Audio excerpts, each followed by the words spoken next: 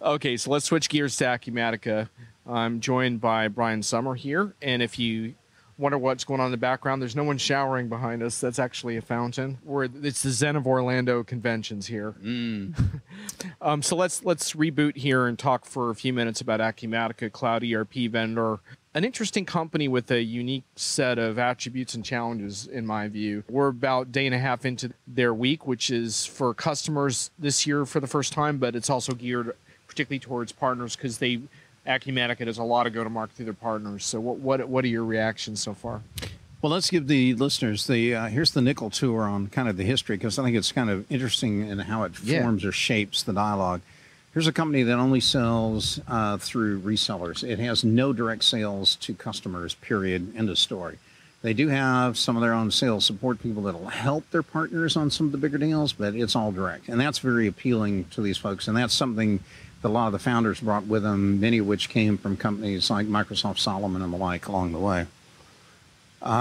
When you and I first started covering this company, that was, 3 years ago? Yep. It was a much smaller entity back then. It's been going through quite a bit of growth. There's been a number of personnel changes too, but by and large, some of the core things about it's the channel marketing approach and everything else, and the target market they go after. None of those have changed. What has changed, though, is the sheer number of partners, revenue growth, the breadth of the product line, and even some of the functionality of the product line have improved quite a bit, and they've gotten some better clarity around just what is their story on things like tenants, multi-tenancy, and the like.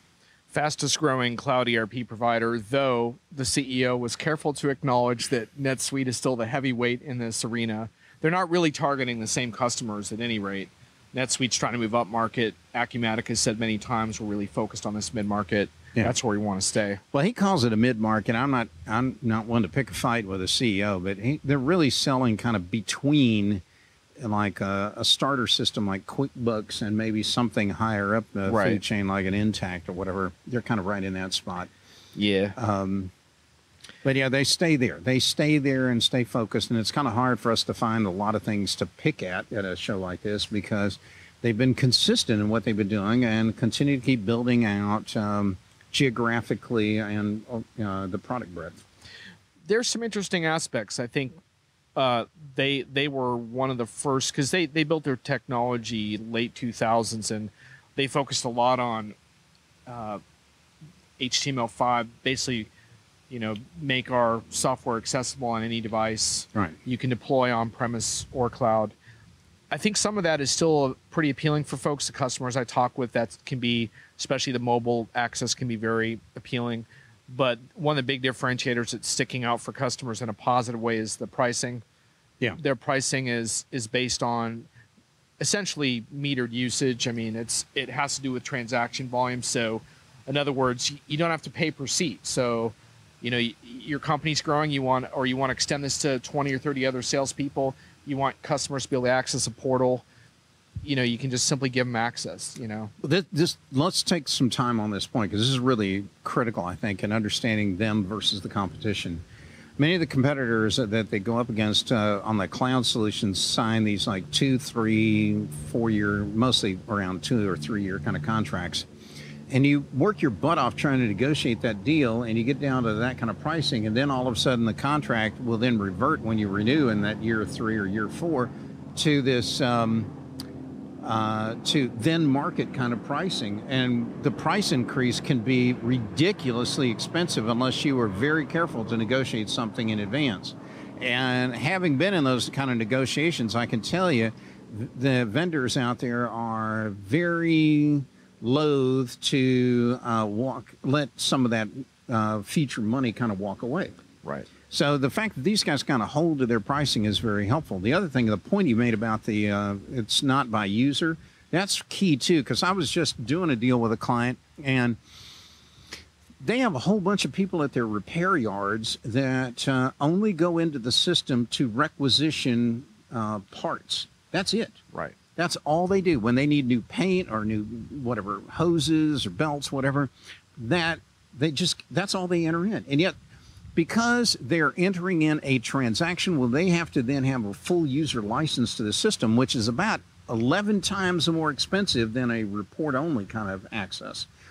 So again, unless you're just great at negotiating and can pound out, make the vendor come up with some new kind of license for that kind of lighter user, you get killed. And and likewise, with some companies are just pigs when it comes to like how many invoice line items they run through. And if you pick the wrong vendor who prices by like transaction volumes, you can get hurt on that too.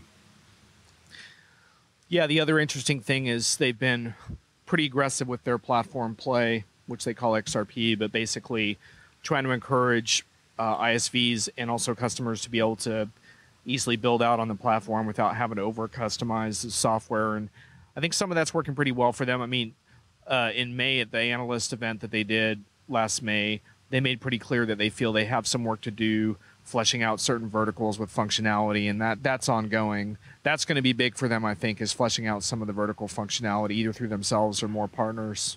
Yeah, they're going to have to... they're never going to quit probably having to make investments in rounding out functionality on the given verticals. There is no such thing as just manufacturing. There's a million kind of flavors of manufacturing. And that'll be a journey that they'll be on a long, long, long time.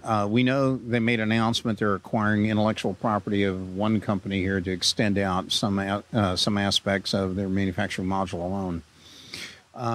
That said, the platform angle is really kind of interesting. They're going to use several components that are common to the Microsoft kind of stack out there in the world, in the cloud area and .NET. But there are other aspects that are clearly, going a more open source or Linux kind of view. And that's not unexpected. When cloud companies really start building and ramping up, they're looking for some of the horsepower kind of components to probably go open source on that, save them money, and hopefully pass those savings on to customers. Right. Yeah, it'll be interesting to watch. I mean, obviously they have a name recognition thing they're working on in the market. The other thing that I think they're going to have some challenges in is they are trying to bring on bigger partners that are more specialized in certain industries. But the one thing I got from customers, I did dig for some dirt, try to get some criticism. Some customers, I think, were struggling with their partner relationship because basically with Acumatica, you're more dependent on your partner than a lot of relationships with vendors because, a lot of times, like, the vendor is part of the deal. But in this case, a lot of times the partner is really your key point of contact. So you need the right partner.